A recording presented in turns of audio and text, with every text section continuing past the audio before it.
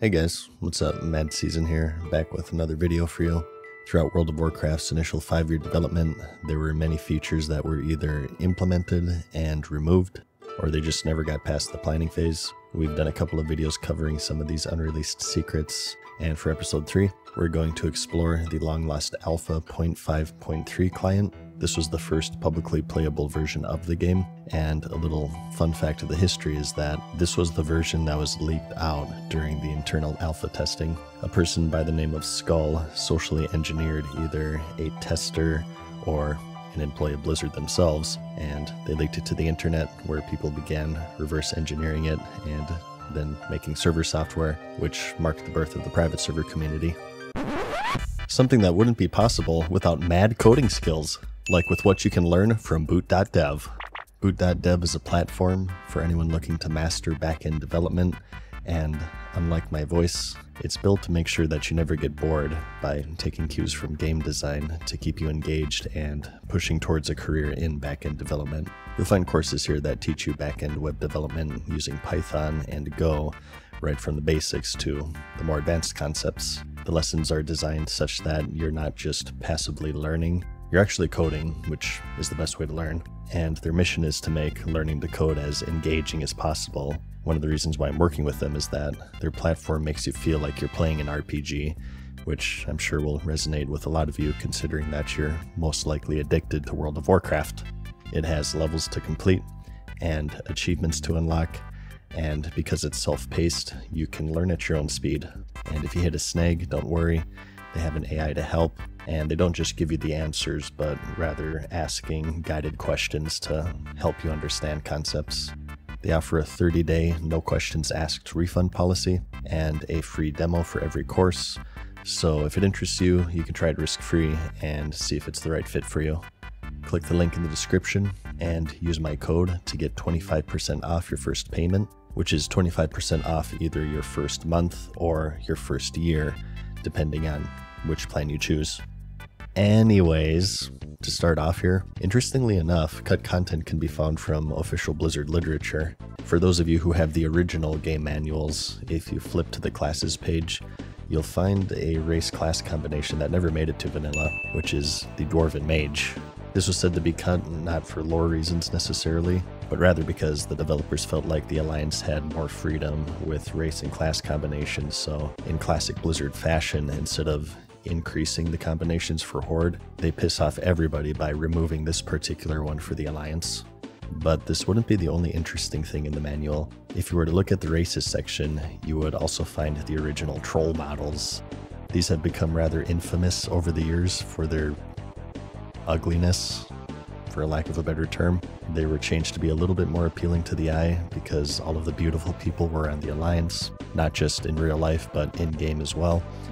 And this would be something that would be taken a step further in the Burning Crusade expansion when, controversially, the Blood Elves were added, which was a pretty big deal back then because they didn't really mesh with the aesthetic that the Horde had at the time. I can't believe that they gave us fucking Blood Elves. They're not evil. You ever go to the fucking Blood Elf City Silvermoon? All these fucking pretty colors and shit. And this wasn't the only model change. A keen eye can notice very slight differences in posture and even animations with pretty much every race and sex in this alpha. Apparently Blizzard felt that they were a little too roughshod, and they gave model and animation updates across the board sometime during the beta. Next, we have an actual feature, and that's the original talent system. In vanilla, as you know, all classes eventually landed on the talent tree system, where each level you gain attributes and a talent point to spend in 3 different trees that drastically change the gameplay of your character. Before that though, they were much more classic D&D RPG-like, where attributes weren't automatically granted upon level, but instead were chosen. Each level you would gain talent points, and you could spend them on a variety of different things such as attributes, defensive talents such as dodge, regeneration, shield blocking, armor, magic resists, or offensive talents would be increased damage versus certain enemy types like beasts or humanoids, or interestingly enough, even the ability to track them, which was of course eventually given to hunters. You could specialize in different weapon types and increase their attack rating, like one-handed and two-handed maces, swords, axes, depending on your class. The system was eventually scrapped based on the premise that it offered the illusion of choice, and everybody just picked the best talents, so it didn't really have any reason to exist. And this would be true to some extent with the reworked system, but on the flip side, there were a few different builds for each class that offered pretty varied playstyles, such as the subtlety PvP rogue versus combat PvE, or a tanky demonology warlock versus the glass cannon destruction, to name just a couple of examples. In vanilla, you probably know about weapon skills. You get a new weapon, train it, and flail wildly at enemies, missing 90% of your attacks because your weapon skill is too low. Well, originally, magic functioned similarly, where each time you used a spell, the appropriate magic school would increase in skill level. So, cast a fireball, gain skill in fire, you throw out a heal, gain skill in holy magic, and so on. In the release, the skill is still in the game, but it was changed to just level up automatically every time that the players level up.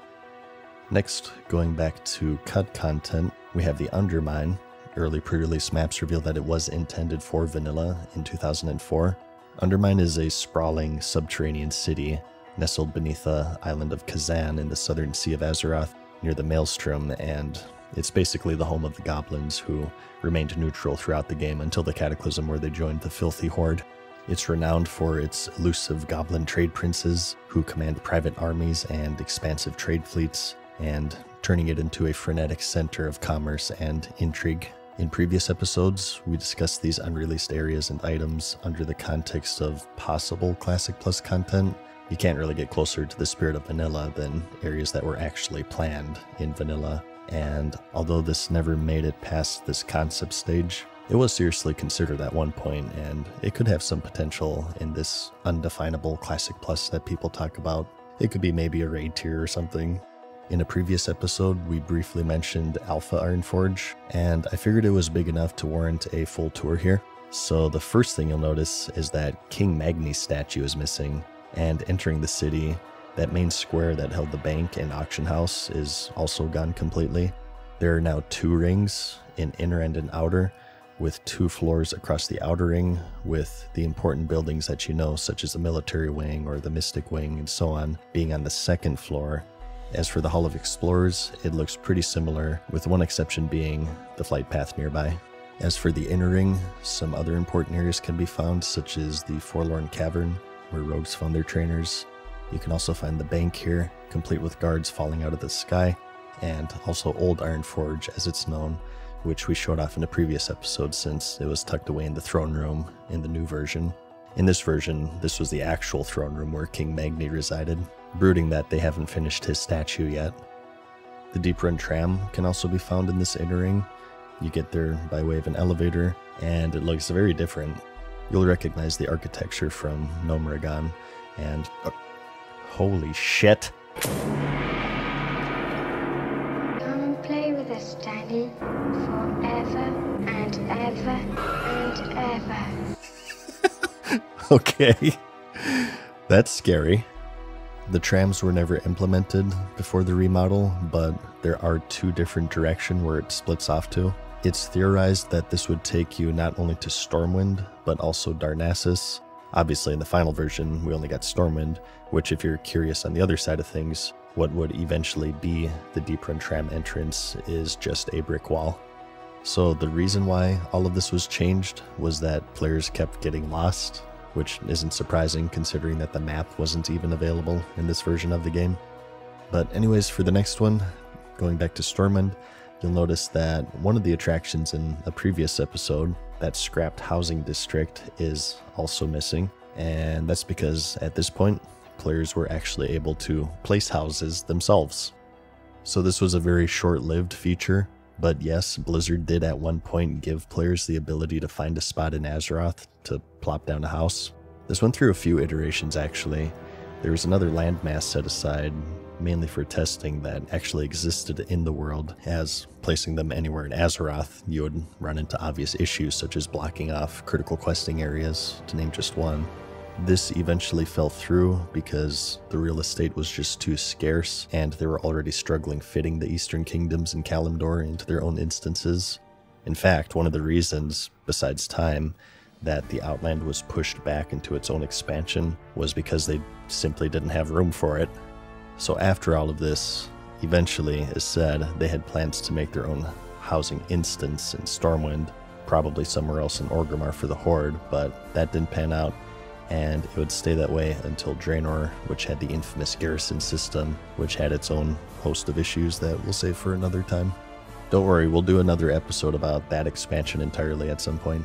And next, we have an oldie but a goodie, and that's the survivalist profession. So this was a scrapped profession removed in the beta of the game, intended to aid players in traversing the world of Azeroth.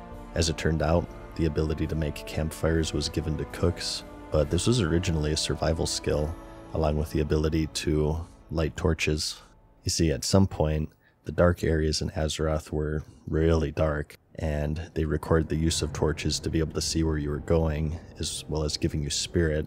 The way it worked was that you bought the torches from vendors, and then you lit them at campfires, and they would only last for a short amount of time. It's sort of like that crypt area in Dark Souls where you needed to use that skull lantern, for those of you who played that game. The campfires functioned pretty similarly, providing a spirit buff to those who sit near it, as well as allowing players to cook food, which made it for a good pair for cooking back when it was a primary profession. So this too has a lot of potential for Classic Plus. It's even been explored on private servers such as Turtle WoW. It would be a pretty interesting hardcore touch, I think, to have areas or maybe even dungeons and raids where they're pitch black and they require torches to navigate certain areas. Maybe a boss fight that requires torches in order to fight them. But yeah, anyways, that about wraps up this episode. Before signing off here, in case you missed it, I recently relaunched the Lil Meds plush. If you missed that from last year, the campaign is running for a couple more weeks for those of you who want to recruit this limited time DPS warrior to your party. He does not tank, just so you know. He never did the quest for the defensive stance, so don't even ask. But he does some pretty good damage. But yeah, anyways, like the video if you liked it, because I'll see you in the next one. Peace.